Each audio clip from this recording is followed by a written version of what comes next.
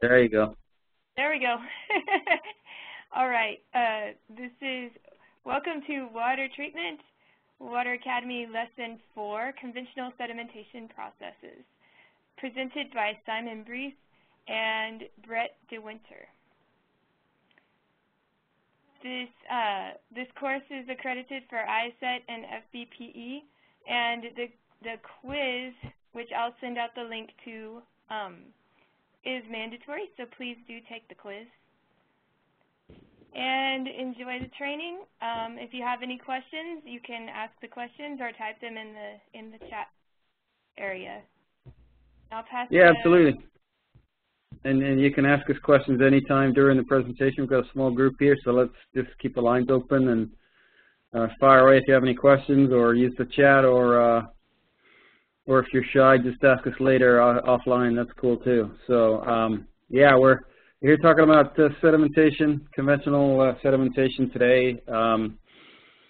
It's going to be me and Brett.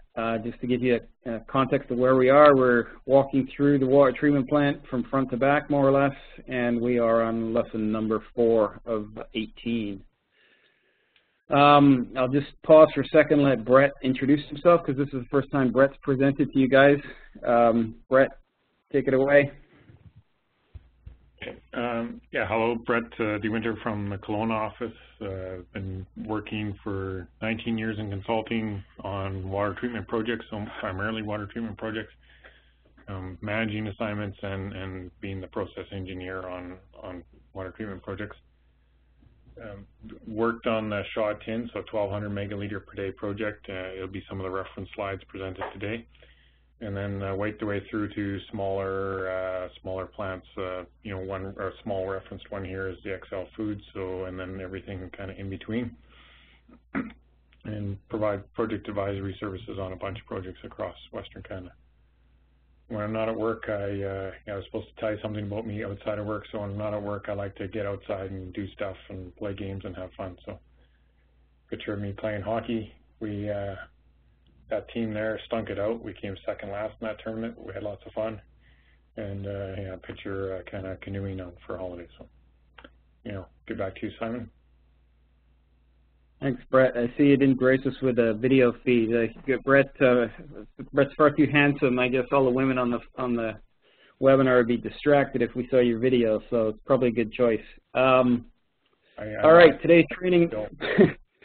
Today's training outline, we're going to talk about sedimentation, as I said. I'm in a punchy mood tonight, so let's go with it. I'm going to talk about the role of sedimentation and clarification in general in water treatment. Talk a little bit about theory, not too much, I don't want to bore you. And then really just focus on the different types of sedimentation processes and talk a little bit about design of the different types. Excuse me, so what is sedimentation? Well, sedimentation as a physical process in nature is just the act of settling. In a water treatment context, it's really the primary workhorse process in water treatment for removing solids, and you're just really relying on gravity to take its course and allow solids to naturally settle out of the water and clarify the water. Its place in the process is always upstream of filtration.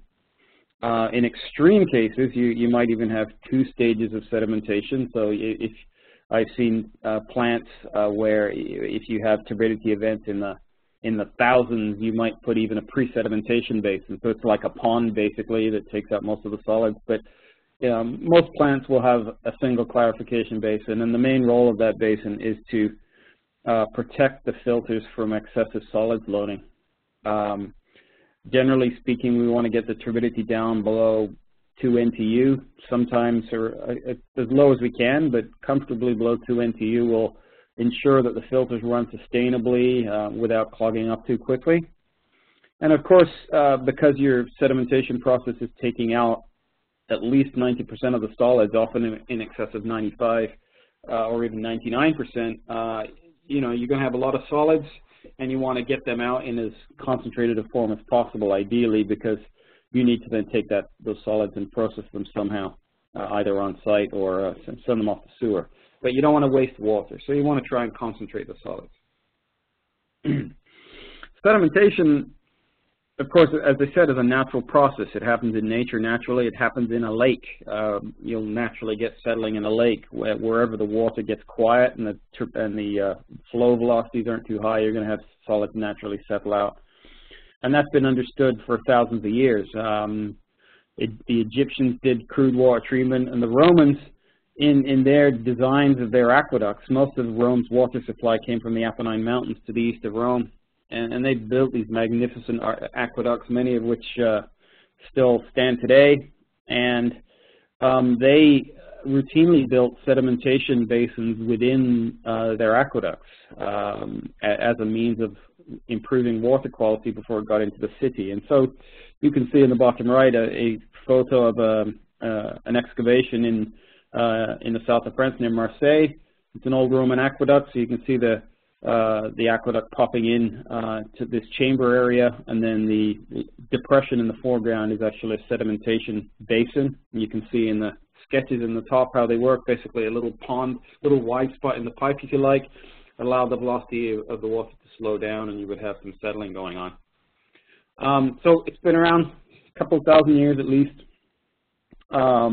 In modern water treatment plant, kind of since World War II, or even since World War I, sedimentation has been used in water treatment processes, and typically those clarification processes are what we call horizontal sedimentation, which is really basically a simple concrete box, again doing the same thing as the Romans, allowing the water to slow down and the solids to settle out to the floor of the basin. In more recent years, certainly since World War II, people recognized the need for coming up with clarification processes which could produce more water in a smaller footprint. And so there's been a gradual evolution of a number of higher rate sedimentation processes and other processes such as flotation in the last sort of 20, 30 years, which now more or less dominate the industry in the sense that most new basins use these high rate variants. The typical horizontal sedimentation I'm going to talk about in a second is something you rarely see built new anymore, but there's still lots of them around out in the industry. So, well, as I'm alluding to, the basic premise of sedimentation is that particles hopefully are denser than water, and because of that they will settle naturally in the water. But of course not all particles are created equal. If you have mineral particles, things like sand and silt, sediments and so on, they tend to be quite dense in the region of 2,000 to 3,000 kilograms per cubic meter, so at least twice the density of water. So you can imagine that sand is going to drop out fairly quickly, whereas if you have other particles, things like flock and flock that's formed from coagulation of organics, or you have algae, those things are actually very close to the density of water, usually slightly more dense, but in some cases, like algae, it can actually, in certain conditions, become less dense than water and float to the surface. So you need to be aware of the types of solids you're trying to remove, and as we'll get into later, that factors into the type of clarification process that you want to use for your water. The key point, though, is that because the density of water varies with temperature, generally speaking, sedimentation processes don't work as well in colder waters. I think the minimum density of water is at 4 degrees C. And so when you're in northern climates, Canada, northern US, Russia, wherever, you need to factor that into the design. Make sure you design conservatively so that you can still get good sedimentation performance in cold water conditions. Now, when you think of a sedimentation basin in water treatment, it's important that you don't think of the particles settling discretely in the same way as a bunch of marbles might settle if you drop them into a swimming pool. The marbles, if you drop them, would remain discrete. They might bump into each other as they settled, but they would stay as discrete marbles. They'd bounce off each other. They wouldn't stick together. But flock is more complex than that. And so there's 4 discrete types of settling that go on in a basin. When you have a relatively low particle concentration, you might see individual flocks settling discretely, and they don't interact with each other. But as you get deeper in the basin, the concentration of solids will increase, and solids will start to bump into each other. And once they bump into each other, they can stick together. And once they stick together, they become bigger. Once they become bigger, they settle more quickly. And so you get a change in the settling characteristics of flock when that happens, and that's called type 2 settling. When you have discrete particle settling, that's called type 1 settling. And type 1 and 2 are the predominant mechanisms for settling you see in a sedimentation basin. Once you get to the lower depths of the basin, you get into what's called hindered settling or type 3 settling, and that's where there's so many particles now that other particles are actually slowing down the settling velocity of the particles. And so that's when you're getting into the sludge blanket in a sedimentation basin. And then type 4 is when you're really getting thick. Usually you don't see this in a sedimentation, but it'll be something you might see in a thickener, which is kind of like a sedimentation tank. And what's happening in type 4 settling is that the sheer weight of the solids is so high that it's physically compressing the sludge around it and pushing water up and concentrating the sludge. So those are the 4 types of settling you see. Type 1 and 2 predominate in typical sedimentation. Type 3 is something you'll see in the sludge blanket. So just to put in kind of a experimental context, imagine you had a sample of raw water that's been coagulated and flocculated, and it'll be kind of brown like it is here. And then you settle it over time, and you take samples from different depths, and then plot a graph where you take the removal efficiency of solids at different depths in the column, and plot that against time, and you will see characteristic curves like this. And so it stands to reason that if you pick any one height here, I'll pick H2. At H2, obviously, the higher percentage you want to get, the longer it's going to take. And that's really the basic principle, is that a sedimentation basin needs to be designed with a long enough detention time that effective clarification can occur. And we're talking a matter of several hours, typically 2 to 4 hours. In a conventional sed basin. So detention time is certainly a criteria. Another key criteria is what's called the surface loading rate, and that is the amount of flow that you put through a basin per unit area. And the reason that is important is because if you use metric units, it doesn't really work out as easily with US units, but if you use metric units, you've got cubic meters of water per square meter per hour. And the meter squared kind of cancels out 2 of the meter cubed, and you end up with meters per hour. Meters per hour is effectively an upward velocity, so that's the net upward velocity of the water, and that needs to be less than the net downward velocity of the particles. And so you can understand for different types of particles, as shown in this table below, the different types of particles tend to settle naturally at different rates depending on their size and other things. But things like lime sludge settle very quickly, very easily, whereas alum flock can be a little light and fluffy and is a little bit slower to settle. So you need to understand the nature of the solids that you're trying to settle. Temperature, as I said before, comes into play because that impacts the density of the water, and then also the design of the basin. But basically, these settling velocities more or less limit the effective maximum loading rate you can design a conventional sedimentation basin for, because obviously you can't flow upwards more quickly than the solids want to settle. So that's a little bit of theory, just the basics. And now I'm going to talk about what we call horizontal sedimentation. And when I say horizontal sedimentation, I'm talking about the most basic form of modern sedimentation using water treatment. Basically, a glorified concrete box. And so in schematic, it looks something like this. You've got a couple of stages of flocculation. And then typically we'll have a perforated inlet wall. And I'll get into the reason why we do that in a moment. But the flow will enter the basin. Velocities are pretty low. You want the flow to be laminar, so it sort of more or less moves in a straight line across the basin. You get a minimal intermixing. And then as that flow goes across the basin, gravity will take its course, solids will naturally settle to the floor of the basin, clarified water will end up in the upper strata of the water column and eventually leave via effluent launders at the end of the basin. Meanwhile, solids settle in the basin and are scraped, usually intermittently, by some sort of scraping device and pulled back to the inlet end of the basin, where there's usually some sort of hopper, and you can pump that sludge away. So that's a typical sed basin. I wanted to stress that this thing isn't to scale. Typically, this basin will be a lot longer than it looks in proportion to its depth here. Usually, a conventional horizontal sed basin is kind of long and skinny, and I'll show you some pictures in a second. I'll show you the same thing in plan because I really want to explain some of the important sort of design factors in in terms of laying out the basin so it performs well. The inlet conditions are pretty important. I only show one basin here, but you never really have a plant with just one basin. You usually have at least two, if not several. You know, it could be many basins in parallel in a large plant.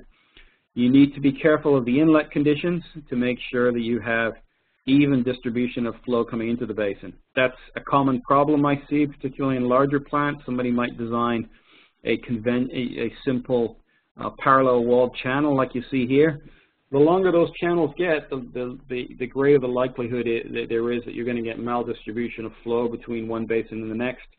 It's something you need to take great care, because if you get that wrong, you're going to likely have more than one or more of the sedimentation basins performing poorly, because they're going to get more of the flow.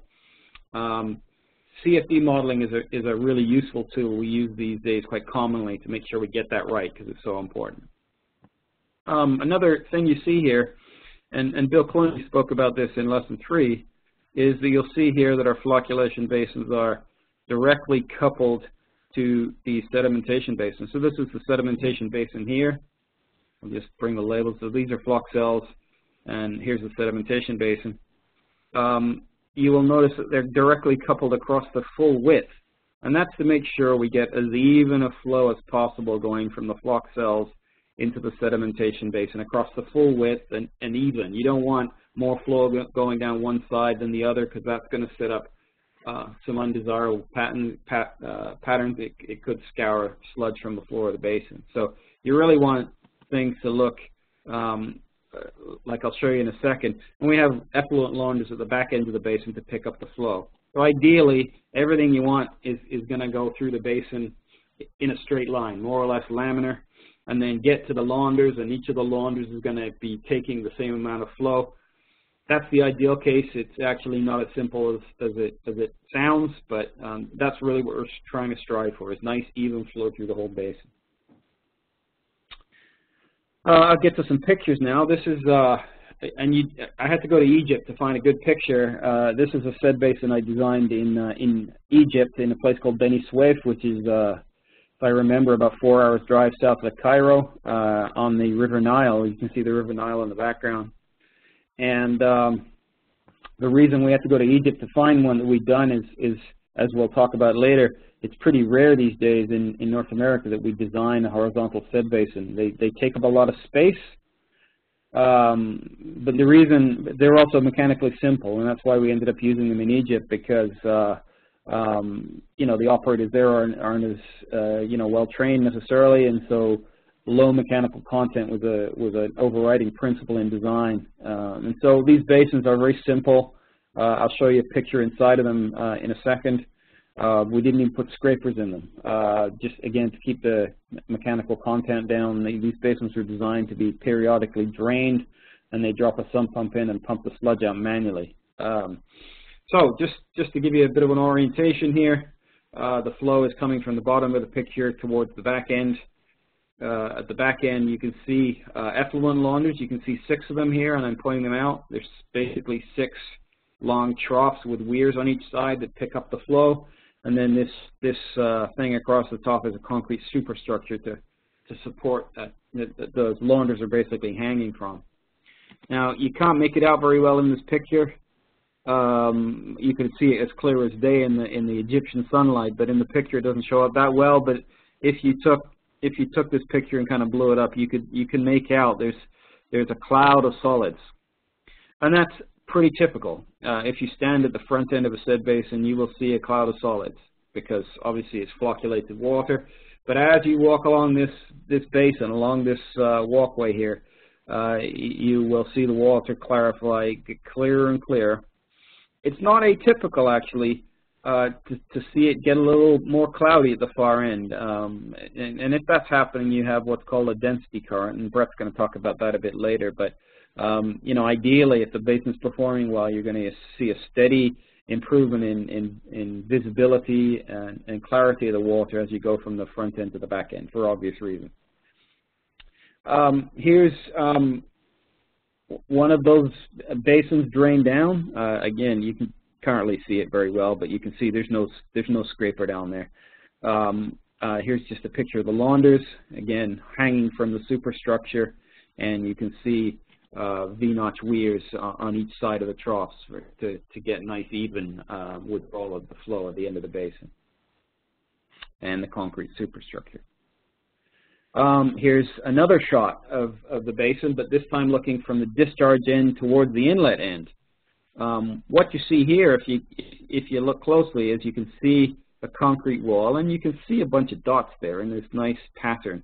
And what that is actually a perforated baffle wall, and that's what we typically do to get that nice, or at least try to foster that nice even entry. So you'll have a number of these ports, typically designed for no more than 0.25 meters per second, because you don't want it coming in too fast because you're going to blow up the flock.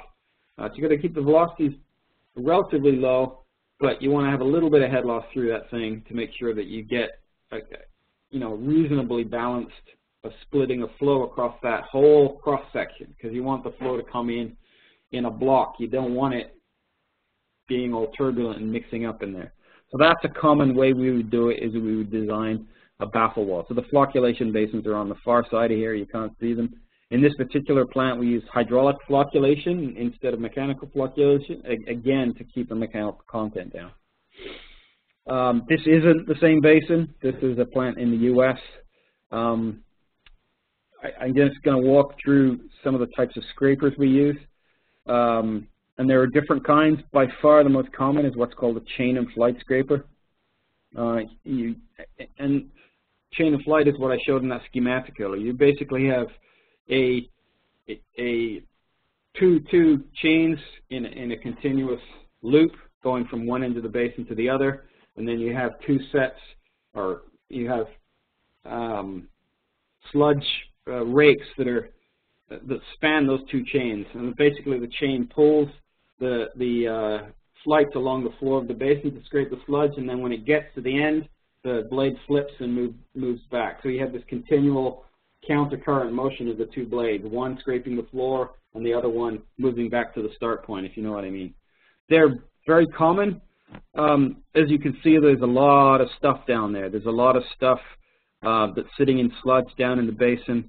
They're, as I say, very common, but also can be a little bit prone to, you know, relatively high maintenance, because there's a lot of chain links and stuff that over time need maintaining. So because of that, we've seen some variant scraper types evolve. This is one. I've had pretty good experience with this one. I put these types of scrapers in the 600 megaliter per day or 160 mgd Sinol water treatment plant in San Francisco. And we call it a super scraper or a reciprocating scraper. What we're doing here is, you can see on the, well, actually two things. You can see the perforated baffle wall on the inlet. Again, a bunch of holes. That's a nice shot of it. But I wanted to point out this shaft here. So what we have is we have a drive sitting up outside the basin that's driving this shaft up and down, kind of like this. I probably didn't need the animation to illustrate that, but you can just imagine. So this thing's moving up and down, and then this mechanism here is transferring that up and down motion into a forward-back motion, and it's pushing these scraper blades here, you can see, forwards and backwards, just along the floor. They're staying on the floor the whole time. They're not lifting. They're just on the floor. And what's happening is this.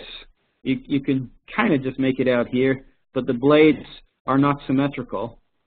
The blades have a kind of a scoop front, just like a snowplow, and then they have a very slanted backside with a very low angle of attack. So what's happening is, as the scraper moves backwards, that low angle of attack kind of gets under the sludge, and the sludge flows up and over it and ends up in front of the blade. And then when the blade comes back, the scoop side of it pushes the sludge. So you have that continual forward and back. So it's basically picking up sludge, moving it forward a little bit, and then the next blade comes back and picks up that and keeps moving forward. So the sludge is basically going forward in little chunks like that. And that's how a super scraper works.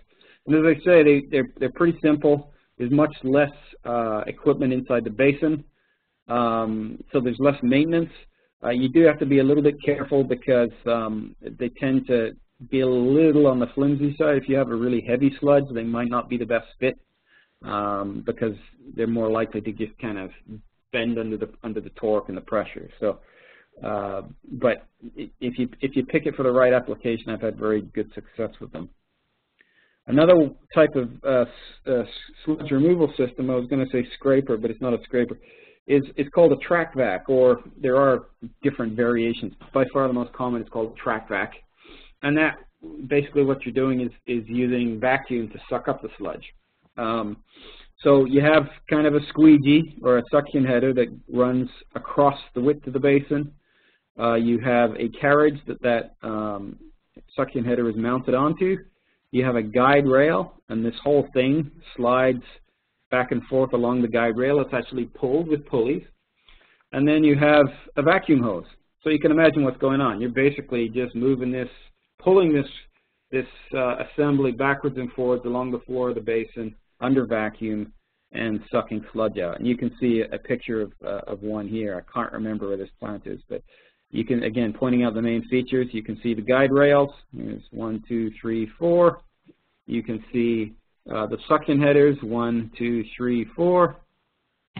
And you can see the vacuum hose. It's a pretty straightforward operation. A lot of operators like these. I'm more negative on these than other more positive types of scrapers because it's like a lot of vacuum cleaners.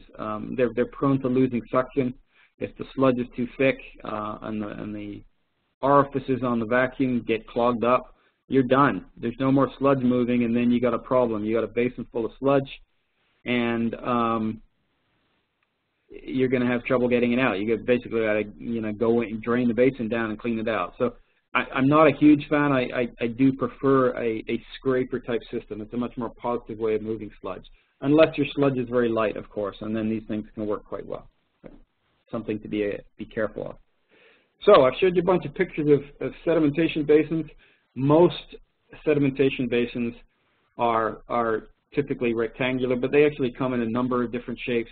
You get circular basins relatively commonly, or at least square ones that are that have the corners rounded off, that kind of act like a circular basin. Same kind of principle. You can either get them where the flow comes into the middle, or the flow comes in. If it comes into the middle, it flows to the outside. They also have basins that you introduce flow along the outside, and it flows to the middle. So this is a center feed, so you'll have flow coming into the center well, comes under this center, this shroud of the center well. Clarified water flows upwards and outwards, and the sludge flows outwards and downwards down to the sloped floor, and then you have this rotating scraper mechanism which brings everything to the middle. So pretty, same principle, it's just a different basin shape. In plan, it typically looks something like this, and I say typically because there's so many different variant designs, but this is a pretty common way it's done. If you have a square type like this, again, you've got a circular rotating mechanism here. You need to put some sort of steep slope or chamfer in the corner here to make sure that the sludge doesn't all just hang up in the corners. But this is the reason it's typically done like this is so you can butt several basins side by side and use common wall construction. It's a little bit more efficient than doing this. And this is the famous Shatin plant that Brett was talking about. Brett and I both worked on this and spent time in Hong Kong working on it. And these are truly circular sedimentation basins, and you can begin to understand when you see this picture why circular sedimentation basins aren't used very often anymore, because they're incredibly inefficient users of space. There's a lot of wasted space in here. So the interesting thing about the Shatin project was that we were hired to basically convert the plant, actually more or less blow up the plant and put in a much more advanced high-rate process. And so we took advantage of the fact that the design, the existing design, which dates back to the 60s, had these horribly inefficient, space-inefficient clarifiers, because that allowed us to go in and use that space much more effectively using rectangular high-rate processes, and we squeezed much more process into the same footprint. So fascinating project, though. A few more pictures of different types. This again is a square type basin with a circular rotating scraper in the middle. And again, in this picture, you will, if you drain this basin down, you would probably see some sort of steep slope in the corner to make sure the sludge doesn't catch up there. Here's another one. This is actually, I think, got the flock basins here. This is the inlet baffle. The basin is actually designed square, but has a rotating scraper design. So again, something like this, if you only had a circular rotating scraper like this, you'd probably get sludge hanging up in the corners. So something to be careful of. And then last but not least, here's something that I would never want you to copy. This is a plant in the Charleston, South Carolina area. If I recall, it was a number of years since I visited this plant, and I remember looking at these set basins and just being amazed. And it's not readily apparent looking at this picture, but this is actually a quarter circle shaped basin. The artist, I don't know what the designer was smoking that day, but he conceived a sedimentation basin which had one wall that was straight, the other wall that was curved, and so it's like a pie shape. Here's the inlet, and then you can see the effluent loaders on the far end of the basin. So they had problems with these basins from the get-go. Just the hydraulics of the basin are awful. And please don't repeat this. I'm just showing you that basins can come in all different shapes and sizes. It's hard for us in this presentation to really capture everything because there's so many different types of basins, and some of them are proprietary too. So I've been fairly long-winded, but I'll just talk about some of the key design criteria for horizontal sed basins. I spoke about needing at least two. You want to have at least two for cleaning purposes. They don't necessarily need to be like duty standby, but at least have two 50% basins. So at a certain time of year, you can take one basin out for cleaning. That's always good practice. Sed basins typically are, I'd say 3 to 5, but they're almost exclusively closer to 5 meters and 3 meters. You want them relatively deep to make sure you have a good separation between the sludge blanket and the launders. And then other key criteria, length to width ratio. I spoke of that schematic earlier, not being to scale. You typically want, if you have a horizontal sed basin, at least 4 to 1 length to width ratio. So you want them long and skinny. And loading rate. This is the key number because this really fixes the area of the basin. You're typically looking at 0.8 to 2.5 meters per hour or 0.3 to 1 US GPM per square foot. And that's a pretty low number. Brett's going to talk about some higher rate sedimentation processes in a moment, and you're going to see that this is a relatively low loading rate, and low loading rates translate into large footprint, and that's really why horizontal sedimentation is becoming rarer and rarer, because it just takes up so much space. Other key criteria, detention time I've already spoken about. You're typically talking in the 2 to 4 hour range. And the launder weir loading, this is the amount of flow leaving the basin per meter of weir length per hour. And you just need to, I forgot to convert into US units there, but that's something that, you really just back calculate how much weir you need at the end of the basin to make sure that you don't have excessive velocity leaving the basin. I think that was it. So I'm going to pass it over to Brett to talk about upflow sedimentation and some of the higher rate sedimentation alternatives. I'm just going to drag it over to you, Brett. Take her away. Okay, thanks, Simon. Yeah, okay, got that working. Okay, so Simon spoke to you guys about sedimentation and conventional horizontal sedimentation basins. So talk to you now about some of the challenges with those kind of basins and some of the we'll call them advances or variants of horizontal sedimentation used to improve or address some of those challenges. So, how do I do this? Okay. So, upflow sedimentation processes. So how does it evolve? What's happened with these basins? So, sustainable loading rates, as Simon just mentioned, are low. And the performance, so lots of places in North America, the water gets cold during the winter, and so that really deteriorates or declines the effectiveness of these basins. As the water gets colder, the density increases, so the density difference between the flock and the water decreases, and the performance decreases.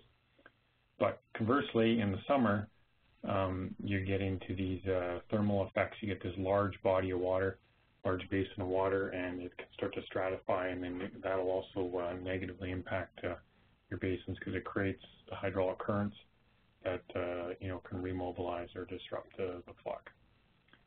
So some of the ways these issues have been tried to be mitigated is through the use of plates or tubes to really define the flow patterns through the basins. And then the other kind of advancement that happened with conventional sedimentation is the use of solid contact clarifiers or some kind of a ballasted type clarifier. So we won't talk about high rate ballasted flocculation, but just kind of some of the variants of conventional sedimentation with the use of ballast or solid contact. So the density current issue. So as Simon showed you the picture there of, say, the basin in Egypt, it's a large body of water, and it's situated usually outside. And when the sun shines on that body of water, the surface will warm, and that warm section of water can increase, as shown here. As it gets larger and larger, then you start to drive the water down. I think there's another colder water. That's usually the processed water coming in. Is colder. It goes to the bottom of the basin underneath this pocket of warm water. And then you can get in a situation where you're actually remobilizing sludge that's already settled on the bottom. And you're also short-circuiting the flow through the basin, so your ability to effectively settle or with the retention time in the basin is impacted. And then you start mobilizing sludge straight out the effluent launders, which will negatively impact your downstream process, your filtration, which you're trying to protect from the loading of flock. So, sorry. So in the other situation that you also have to be aware of is the direct opposite. So when the sun goes down, then the cool water will start to go along the top, and then you could end up with a flip. Where you have cold water on the top, and it'll be more dense, and then it will actually fairly quickly get into a flip or a mix as the warm water is trapped underneath. And that can, again, mobilize a significant amount of sludge off the bottom that will then go out the effluent weir. So, this whole management of the exposure of a large basin to sunlight and the kind of the impact of the varying temperatures during the course of a day is a major design consideration that needs to be addressed, and a shortcoming really of large conventional sedimentation. One of the things done to increase the loading rate and kind of define the hydrolox through basin is the addition of plates. So they can be in the form of lamella plates, stainless steel lamella plates like this picture shows, or some kind of a tube of some fashion. So this is a high density polyethylene tube, like an egg crate almost. You can get actually PVC tubes that are put together 4-inch diameter often that are strapped together and positioned to define that flow pattern through the basin. So all these things are kind of the same theory, which is in reducing the settling length required and improving the effective area of the basin, resulting in improve basin performance and improve effective area of the settling zone. So yeah, these come in, as we've shown here, this schematic, these can come in all different shapes and sizes, but the key is increasing the effective area of the basin.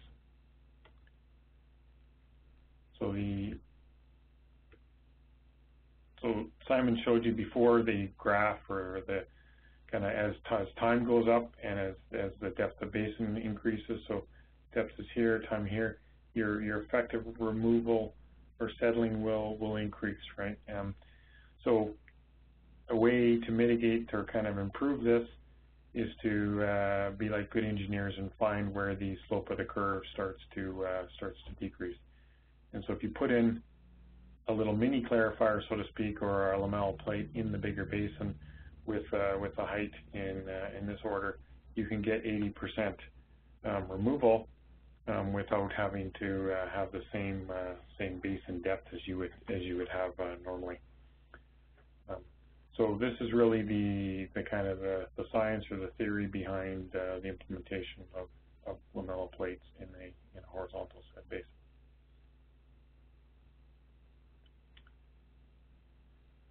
So here's a schematic or a kind of illustration of the lamellal plate or a tube settler and how it works. So the flock, the water comes up between the plates this way. The flock then, so if you have flock within this water, it then has to settle this short distance between the plates, and then will slide down the plate and then get collected in the bottom of the basin. So you're again defining the hydraulic flow and enhancing the opportunity for the flock to settle and be separated from the water.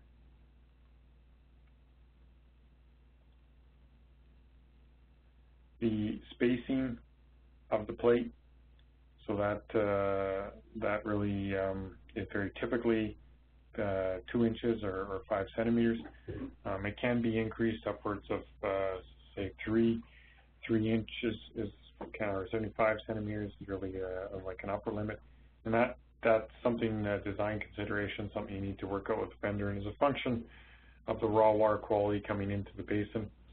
If you have a large sediment load, large amount of turbidity that needs to be removed, you're going to have more flock in this space, and you maybe would benefit from or have beneficial performance from a wider space in the sedimentation, or in between the lamellal plates.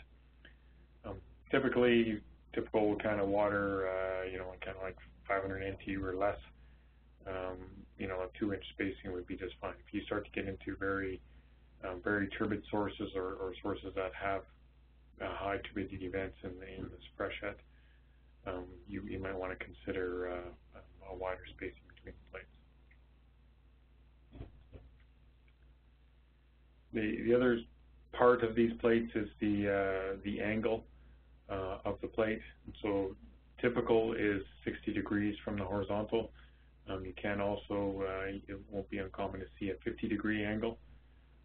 The flatter the angle, the less prone or less able the sludge is to slide down the plate, and then get drop down in the bottom of the basin for removal. So as mentioned by Simon, the flock is typically kind of sticky, as we have in all these water plants, some kind of alum or polyamine chloride flock, because it's somewhat sticky.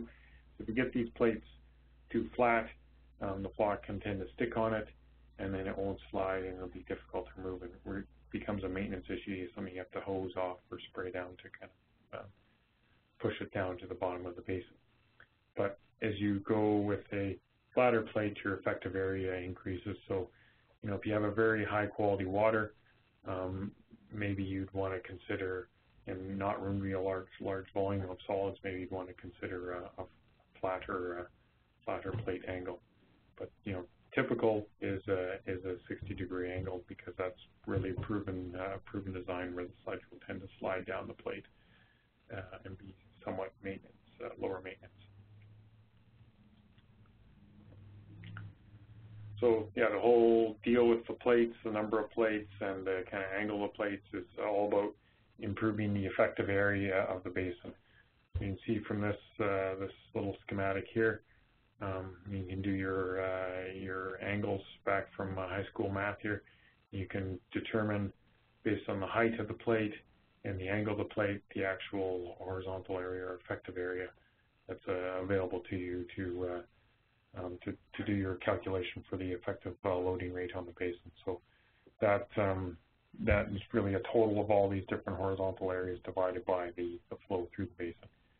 So yeah, the more plates, so the closer the space together, and the flatter the angle, the higher the effective area. But it's all about a balance of overall basin performance related to the removal of flock and the kind of maintenance required to have these things function sustainably. So yeah, things you need to think about during the design. But again, the typical approach is a 2-inch spacing with a 60-degree angle.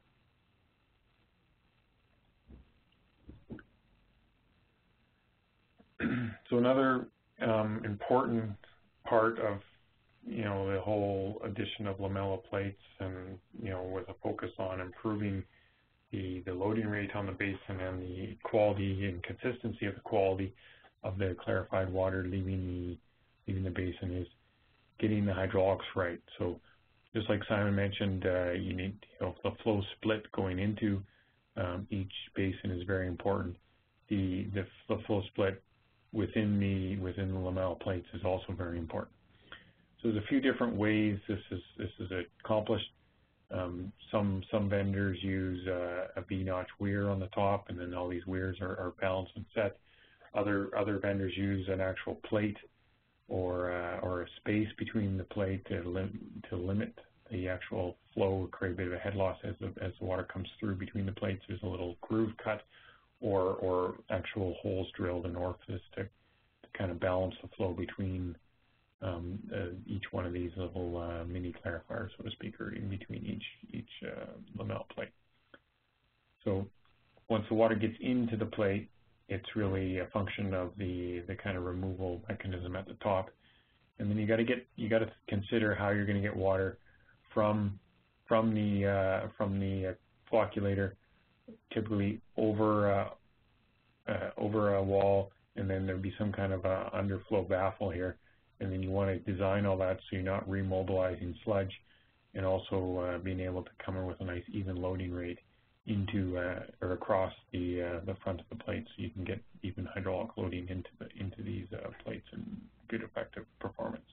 So again, key design consideration is kind of that transition from the flock basin and having sufficient space for a good even flow into the lamella plates.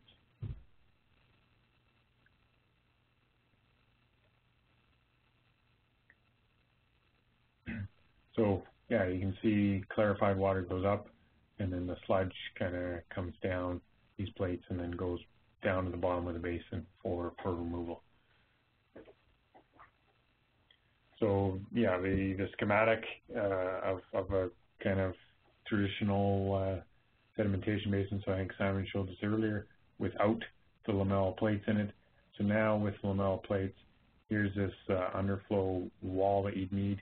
So the water will come out of the flocculation basin, come down into the basin here, and then up into the lamella plate. So the design of this, and then the spacing here, and really the amount of sludge that you need to remove. You need to design your sludge removal system based on how much sludge you'll expect to have accumulated here. You don't want to have flow coming down here and resuspending sludge and carrying it up into your effluent launders, because you can't remove it quick enough, or you didn't leave enough space in here for sludge removal, as well as the passage of water down into the lamella plate. So you always want to pull the sludge back to the back end here and remove it through some kind of hopper in a positive manner.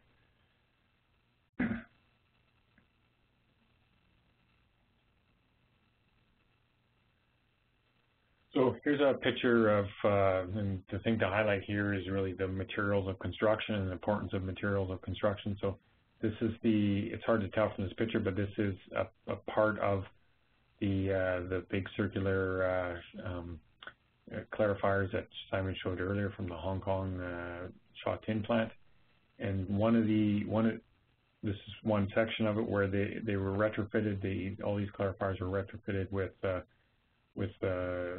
what is a high density polyethylene package for the kind of creation of lamella tubes or tube settlers. And then removed off the top here, or at the top, is the removal mechanism for the collection of the clarified water. And so something that happened here was, not anything we were a part of, but that's kind of a story we heard. Thank goodness we weren't part of it. But this PVC pipe sitting up here in the sunlight was subject to deterioration, and they had situations where a few of these fell apart. And then the algae growth, so this is a nice clear area here, and all these nice PVC tube settlers are there, and the algae grew on it and grew so badly and became so heavy that they had sections of these collapse. So if you have a basin where you're retrofitting, or you're going to be putting in some kind of mechanism to help optimize or improve clarification, you gotta think about what you're doing and how it's going to function long term. So something where the new basins we designed were all stainless steel lamella plates and far more robust, and they're going to be exposed to sunlight as well, and it will be something far more durable. And yeah, the stainless steel kind of lamella plate system we ended up designing was such that it was basically a plate on top with little orifices, so the ability for sunlight to kind of penetrate down into a big body of water like this and just be beautiful. The conditions for growing algae won't exist in the new design. So these are things that you need to think about when you're designing a clarifier, especially something that's going to be in warm conditions outside. Conversely, I guess if this was in the winter and subject to ice, it'd be similar situations. But so make sure you consider what you're doing and the impacts operationally to how it will function.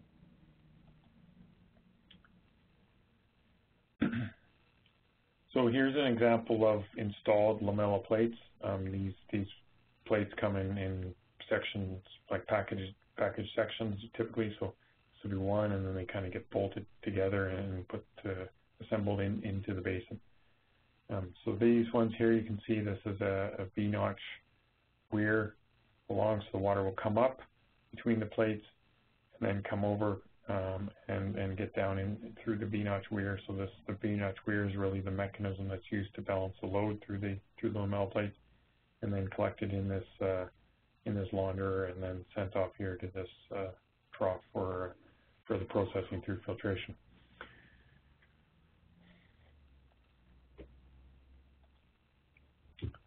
So another variant of sedimentation, horizontal sedimentation, is a solids contact clarifier.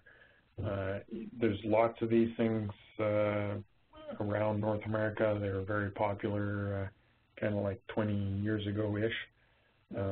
And they were focused on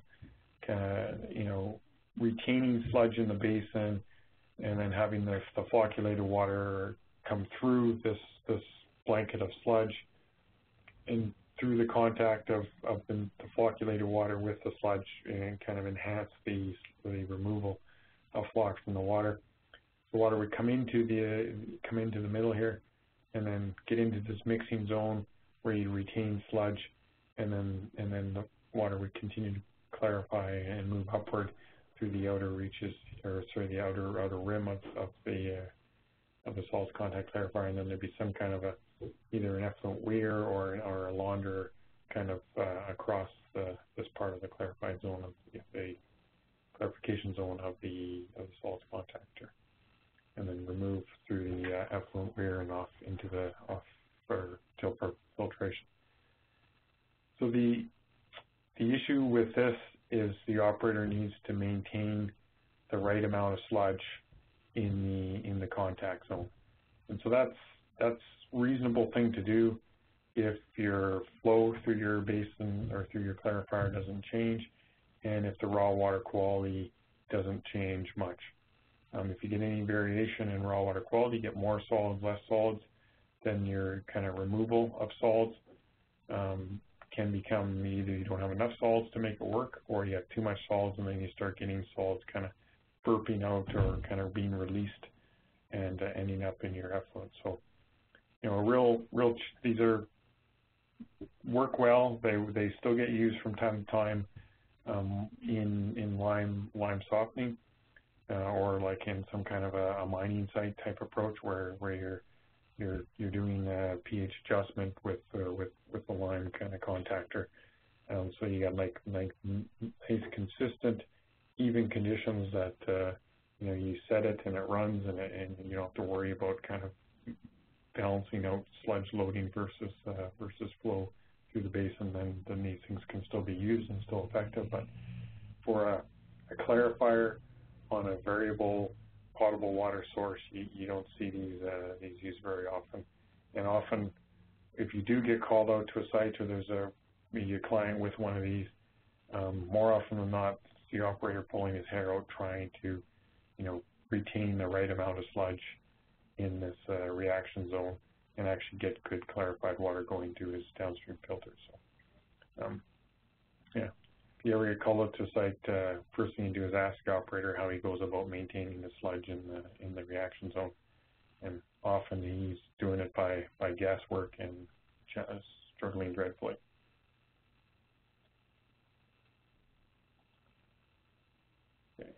So another variant is this super pulsator or pulse blanket clarifier. It's a bunch of automation here, so I'll try and. So I'll just explain it first and then just flip through the automation. So the key, the kind of concept here is somewhat similar. So you retain sludge in the bottom of the basin.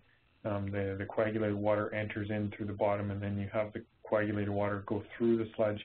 You get that kind of contact, again, sludge contact, and using that to optimize the removal of floc from the coagulated or flocculated water, and then that water continues to migrate upward and get removed. You can put lamella plates on the top of the basin or just some kind of effluent launder and collect the clarified water up the top and then off to filtration. And then in addition to that kind of the sludge blanket and the contact, you actually pulse the water through. And you do that through this chamber, and you know, usually it's a vacuum, and it's used to then release discrete segments of water into the basin and again optimize the performance of it. Challenge with this is it's got all these mechanical bits and pieces to it, far more than most other kind of typical clarification processes. And yet you don't get the really high performance that you would get from a DAF or an active flow or that kind of basin. So, you know, it's mechanically complex with kind of marginal upside. And then it's big basin, and this whole management of the sludge blanket, again, just like the solids contact clarifiers, become very, very complicated and can result in poor performance. The benefit of this is that there's kind of this typically a weir here of some sort, and so as the sludge builds up, it actually flows over into the hopper and then gets removed. So it's a little more definable or manageable kind of sludge blanket in the bottom, but still prone to kind of process upsets and resulting in sludge going over the effluent weir and off on the filters. So we'll kind of flip through the automation here. And show how it works, so hopefully that'll make sense to people.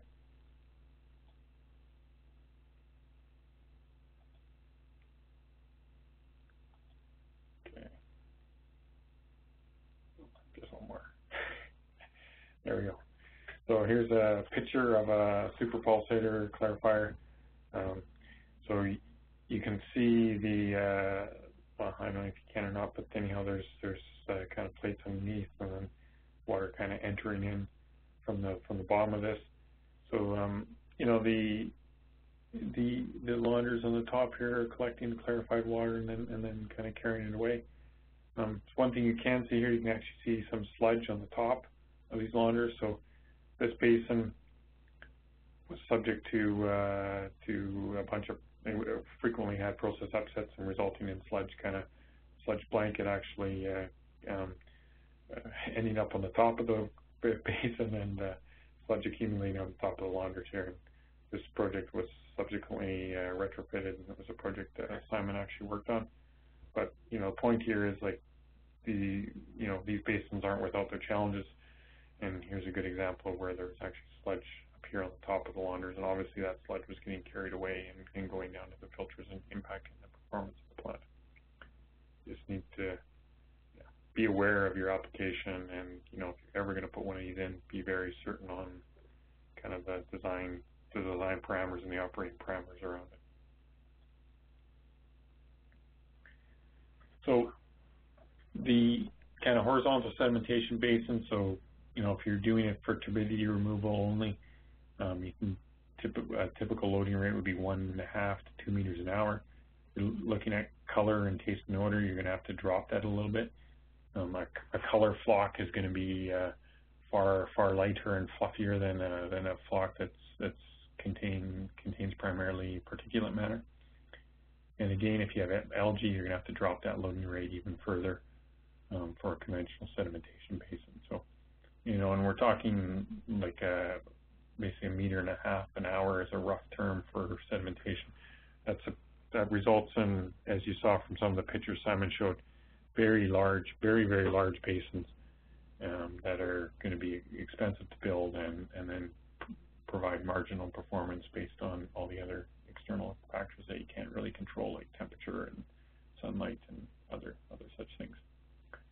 So if you go to a high rate sedimentation, so this is really the key of why you would go through the effort of thinking about a solids contact clarifier or putting lamella plates in. You can move from roughly 1.5 meters to somewhere more like in the 7.5 meters an hour on average, right? For turbidity removal, and if you're doing, again, color, algae, you're going to have to drop that loading rate. Because the flock is going to be lighter and fluffier and less prone to settle, so you have to drop that down a little bit. But still, you can get kind of in the order of 3 to 4 times more loading rate than you could through just a conventional sedimentation basin. So, a marked improvement in the performance, and still a fairly robust, proven technology that should work for many years successfully for your operator. So, yeah, it's still like horizontal high rate sedimentation is still something that gets built, somewhat frequently, and because of its simplicity and kind of ability to provide reliable, consistent water quality. I think with that, yeah, so I'll turn it back to Simon, who's going to give you a bit of a preview on process selection and, really highlight or kind of introduce high rate processes and the benefits of them, and be kind of a good prelude to the next session that you guys are going to get. So Thanks, Brett. Drag the ball over to me, if you would. Yeah, how do I do this? Right.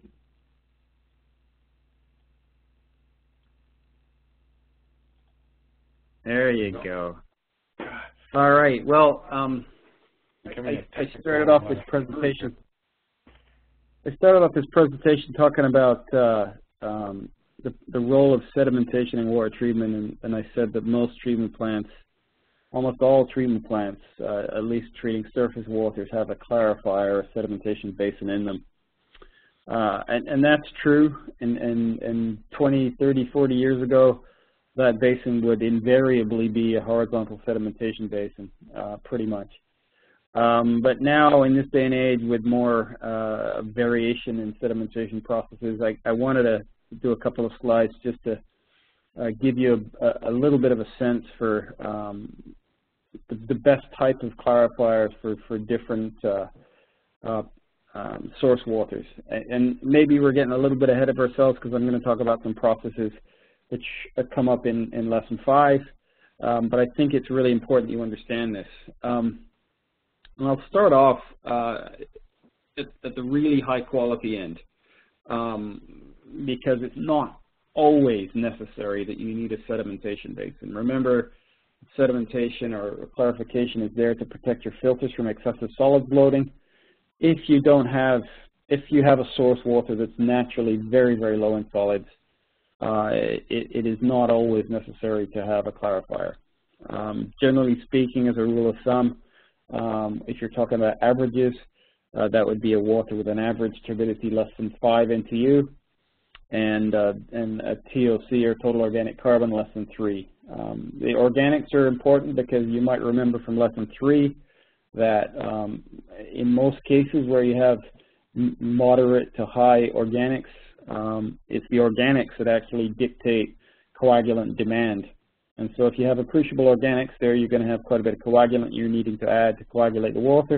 If you add quite a bit of coagulant, you're going to generate a lot of solids. A lot of solids means you're going to plug your filters. And so you can only really get away without using a clarifier if you have turbidity less than 5 on average, organics less than 3 on average. Moving up the scale a little bit, if you have a source water, and this is quite common, something you might see in a lake, for example, where you have a pretty low turbidity, say less than 10 on average, the best fit probably is dissolved air flotation, and as the name infers, instead of allowing the solids to settle, you're actually floating them, and we're going to talk about this in great length in lesson 5. But the reason flotation works well on sources like that is because if you imagine you're treating a lake source, in most conditions, a lake is in effect a natural sedimentation basin. A lot of the heavy fraction solids will naturally settle in the lake itself, and the solids that are coming into the plant will be very light in nature. There'll be particles that didn't settle in the lake, and if they're not going to settle that well in the lake, you probably won't expect them to settle very well in a sedimentation basin. So flotation works well. Flotation also works pretty well even with a fairly high organics load, because when you coagulate organics, you tend to get a very light flock, and so it turns out flotation works really well. So flotation is good for low turbidity sources, but organics, really, there's no limit. You can also get away with using flotation in higher turbidity sources, typically up to maybe 100 NTU on average, but only in situations where the solids we're talking about are very light in nature. So again, you might see lakes that on a windy day you might see some higher solids. Maybe the lake bottom gets stirred up a little bit, you get some solids come in. If those solids are light fraction solids, kind of fluffy stuff, DAF should be able to handle it no problem. But if you're getting into heavier stuff, you're getting kind of heavier sediments being stirred up, then DAF isn't going to work very well. And then you're talking about using sedimentation or what we call active flow, which we're going to talk about in the next session. And then once you get up over say 100 NTU, you're definitely, flotation is out completely, and you're certainly definitely at that point using a sedimentation process or active flow. So that's under average conditions. I have the same graph. I've mislabeled it here. This isn't average. This is actually worst case conditions. Direct filtration, yeah, 30 NTU is pretty high. But if you have a direct filtration plant and occasionally see the burp where there's maybe up to 30 NTU coming to the plant for a very short period of time, you can kind of run through it, and you're going to struggle during those times. The filter runs are going to be very short. But as long as that average is less than 5 consistently, direct filtration may still be an effective thing to do. DAF processes can handle, I've seen plants design up to 200 or even more. Again, it depends heavily on the type of solids that you see coming into the plant. So a lot of the same rules apply. Direct filtration up to a peak of about 30, DAF up to a peak of around 200 as long as the solids are light. Anything above that, you're talking about settling or active flow.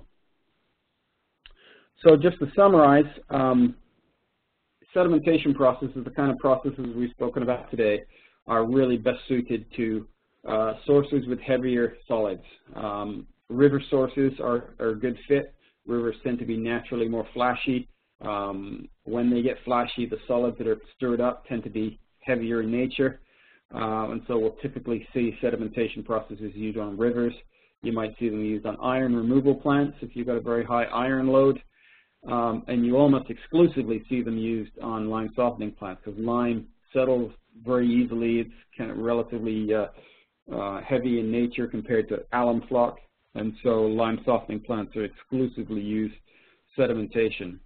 And lime softening, as Brett spoke about, we typically run a lime softening plant. The hardness is pretty stable. We have a certain fixed lime dosage going in. Everything's kind of ticking along fairly constantly, and so we see a lot of plants, particularly in the Midwest of the U.S. and Canada, that use solid contact clarifiers and pulse blanket clarifiers on lime softening sources.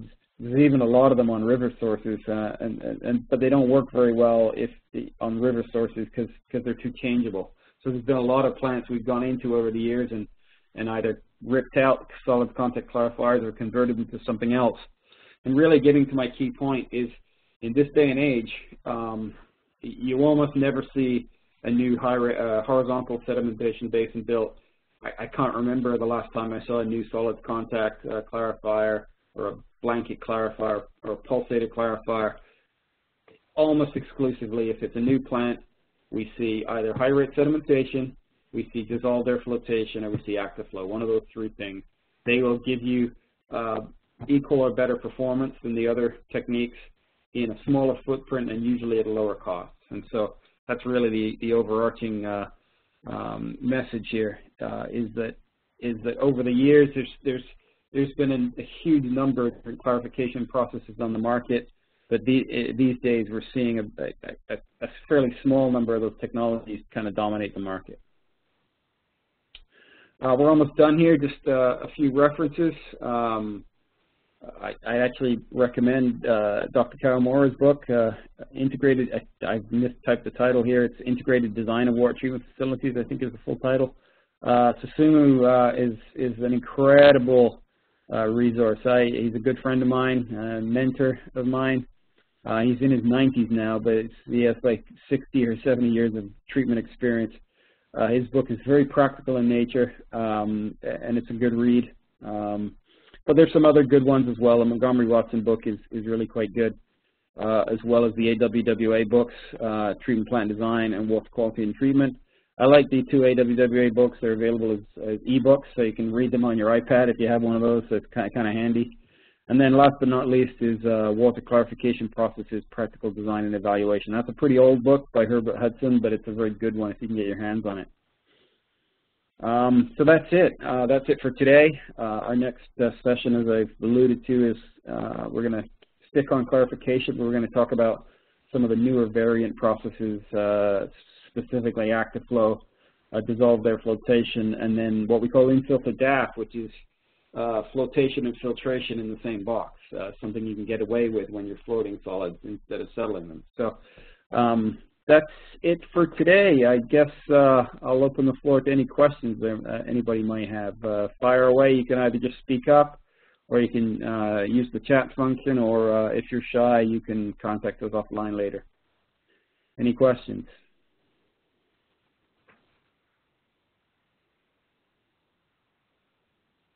No? We put everybody to sleep?